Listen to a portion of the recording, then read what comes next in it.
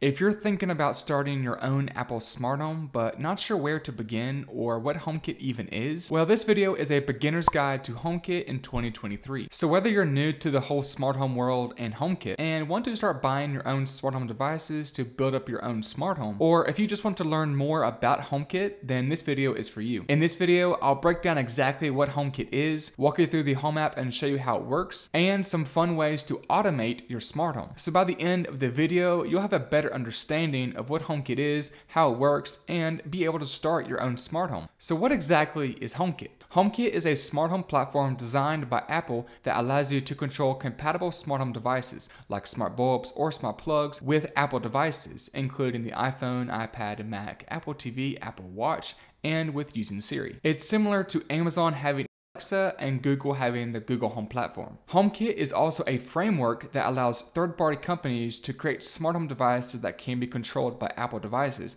by becoming HomeKit certified. Speaking of HomeKit devices, what is a HomeKit device? Well, there are two types of devices that you need to know about. That's native and non-native or bridged devices. A native HomeKit device means that it works with Apple HomeKit and the Home app right out of the box. Any device with the Works with Apple HomeKit logo or the new Apple Home badge on the box is a native HomeKit device. There are many different types of devices that can work with HomeKit, including cameras, lights, outlets, sensors, locks, and more. Apple has a small lineup of their own smart devices as well, including the Apple TV and the HomePod and the HomePod Mini. And you will actually need at least one of these Apple devices in your HomeKit smart home. I'll explain why later on. There's also devices that support Apple AirPlay, which allows you to share videos, photos, music, and more from your Apple devices to your Apple TV, compatible speakers, along with the ability to mirror what's on your screen to a bigger screen. Some native devices require a bridge or a hub to get the device to work with HomeKit. A common example of this is the brand Philips Hue. Philips Hue makes smart bulbs and other smart devices that don't natively work with HomeKit, but the Philips Hue bridge does, and the Philips Hue bulbs talk to the Philips Hue bridge and allow the bulbs to work with HomeKit automatically. Now, in order for a device to work with HomeKit natively, it does have to be certified by Apple and undergo a strict and extensive certification process. Native HomeKit devices are more expensive, but also more secure. Now, there are some types of devices that are not supported in HomeKit in general. This would include appliances like fridges, ovens, smart displays, and vacuums, which is where having non-native devices come into play. A non-native smart device does not natively work with HomeKit, but with a third-party bridge, it can support Apple's HomeKit. This includes Google devices, Ring products, vacuums, and more by using a third-party bridge like HomeBridge or the Hub. These third-party bridges are often cheaper than native HomeKit devices, but they are not HomeKit certified and not approved by Apple. So they still do work in HomeKit, but you will see a message in HomeKit saying that it's not certified and may not work well. So how do all these devices connect to the Apple Home app? Well, there's 4 different protocols that a device can use. Starting with the oldest, Bluetooth. Bluetooth is commonly used for pairing wireless devices like headphones or speakers to your phone, but this protocol is not great to use with smart home devices. It's an older connection type and does not have long connection range, often leading to slow response times and are very unreliable. Next is Wi-Fi, and this is the most common connection type. A Wi-Fi device joins the same network as your other Wi-Fi enabled devices, like phones, tablets, TVs, and more, and it has a much wider connection range. Though because of this, it can congest your network, especially if you have a lot of devices and can slow down other devices that are on your network. And if you don't have a strong or more up-to-date router, then it can cause smart devices to fall off the network, though not always. The third connection type is Zigbee, and this is often used in devices that require a bridge. The bridge connects to your home internet over Wi-Fi or Ethernet, and the specific devices connect to the bridge. So well-known brands like Aqara and Philips Hue use Zigbee. Devices that require a hub are often more reliable than Wi-Fi only connected devices, since they don't have to compete for a signal with your other wireless devices and connect directly to their respective bridge. Then there is Thread, a protocol designed specifically for smart home devices. Thread devices create a mesh network between each other, and each device helps extend the Thread signal all throughout your house, so the network becomes stronger as you add more Thread-enabled devices. You will need a Thread border router like an Apple TV 4K or a HomePod,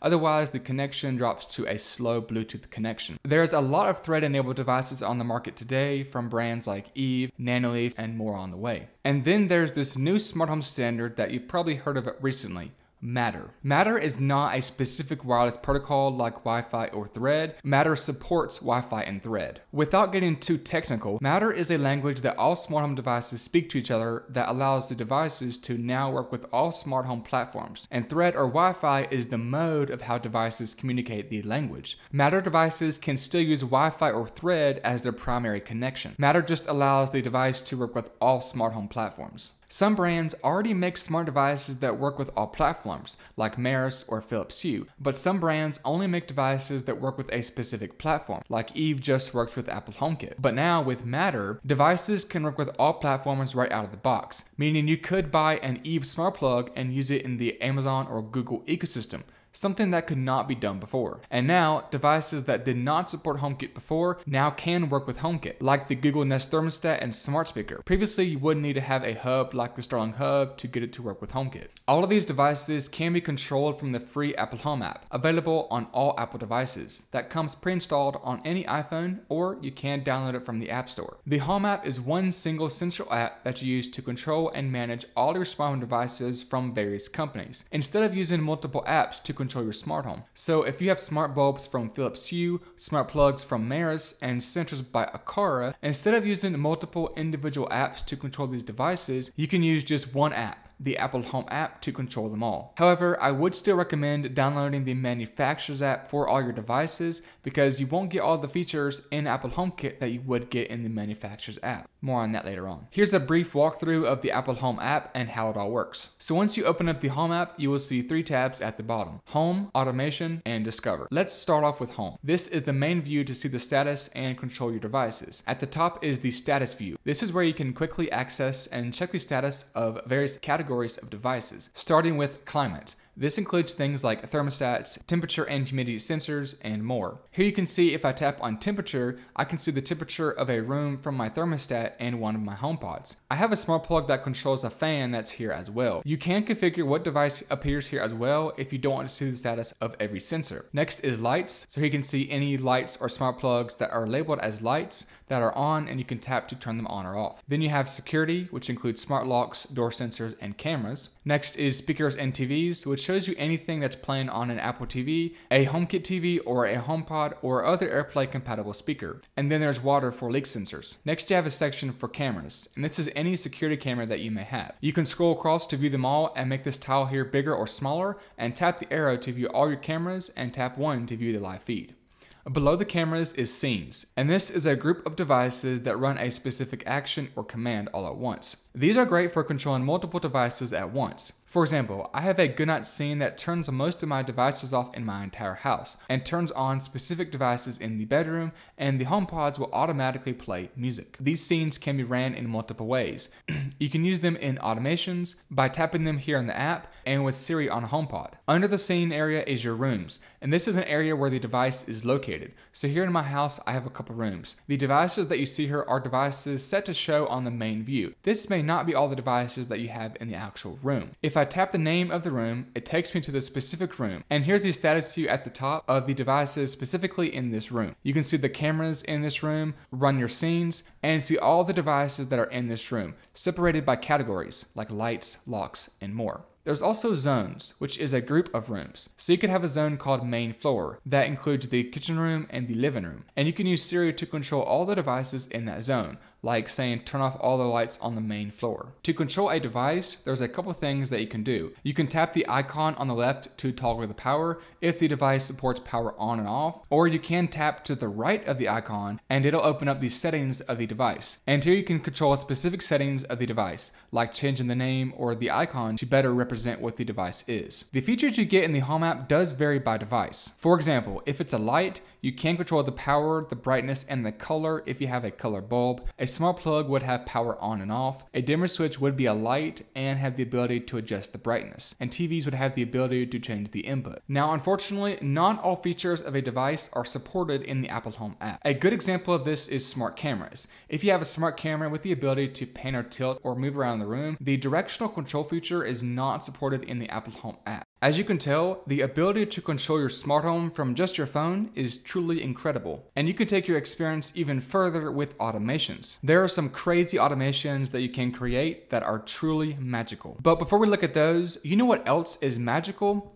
An iPhone case. And the folks over at Casecoo, who is sponsoring today's video, sent over their Magic Stand series iPhone case that not only has an incredibly nice design with excellent build quality, a shockproof design, and military drop protection, but it also has this hidden magnetic kickstand that makes holding your phone much easier. The stand can be adjusted from 40 degrees to about 120 degrees, which is perfect because I like to watch videos about new HomeKit products while I eat, and I can easily adjust the viewing angle so it's easier to see. The stand can also be used in portrait mode, which has come in handy to just control the devices in my smart home from the Home app, and if I need to view a camera, I can easily switch to landscape mode and adjust the viewing angle from here. This is really cool. My favorite part though is the case is MagSafe compatible, so when my phone is low on battery, I can just attach my MagSafe charger and the phone will start to charge without me having to remove the phone case. The cases come in different styles and colors for all iPhone models, so you can mix and match colors for your phone. And Casecoo just launched a new payment method with Klarna, where you can pay for your entire order over time with no interest instead of having to pay all at once. And if you use my code AdamTechLife10, then you can take 10% off your order. Check out my affiliate link down in the description below, and a huge thanks to Casecoo for sponsoring today's video. Now let's look at how you can use automations in your smart home. So what exactly is an automation? Well, at its core, an automation is essentially automatically controlling the smart devices in your home to make your life easier. A basic example is you can put a contact sensor on a door and have a smart light in your room.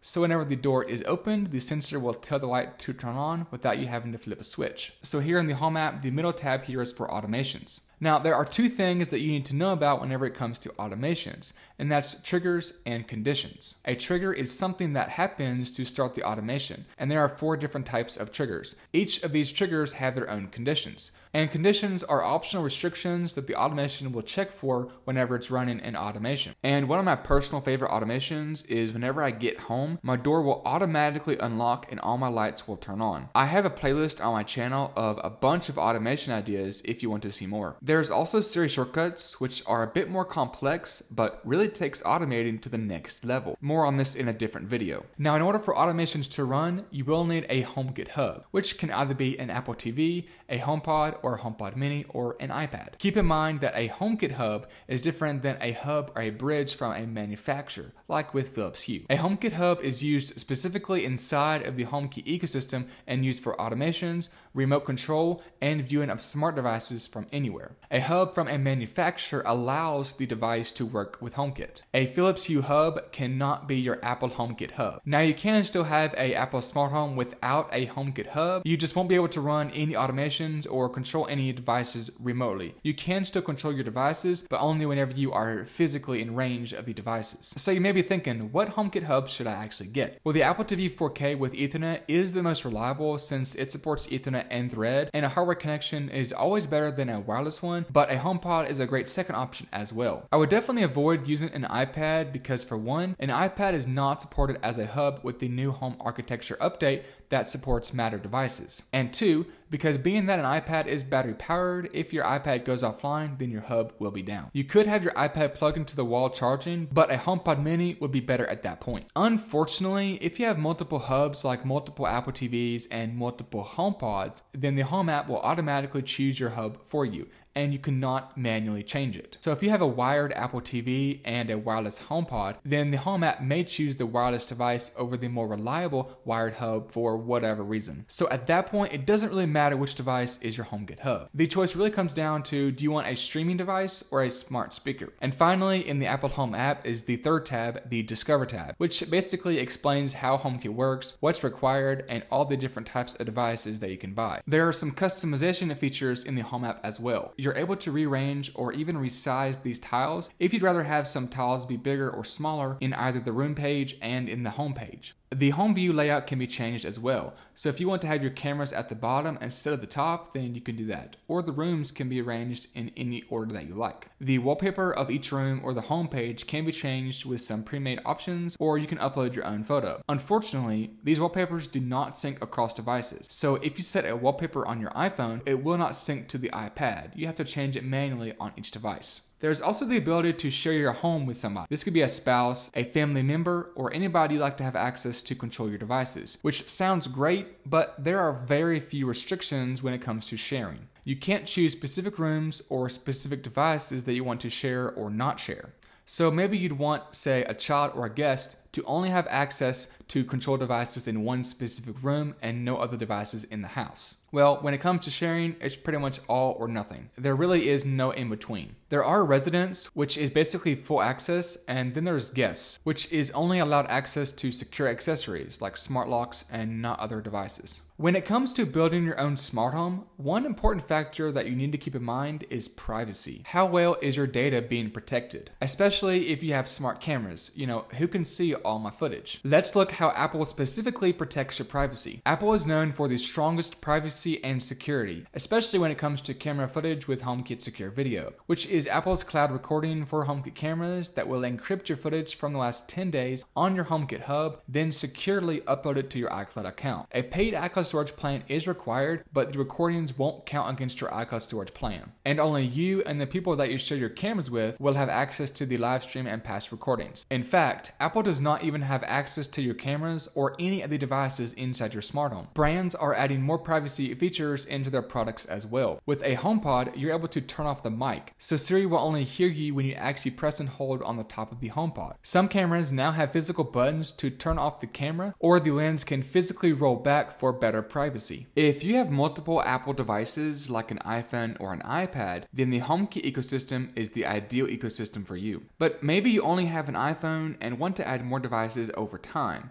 Well, the great thing about Apple devices is they can all work together to provide a secure, easy to use, and overall the best experience. Like you're able to control an Apple TV hands-free with just a HomePod, or even pair multiple HomePods to an Apple TV for stereo sound. And on the iPhone and the iPad, there is a stripped-down version of the Home app in Control Center for quick viewing and control of devices, as well as the ability to control HomePods, Apple TVs, and speakers from Control Center. If you have any questions about HomeKit or starting your own smart home, comment your question down below and I will answer it. Thank you for watching this video, and I'll see y'all in the next one.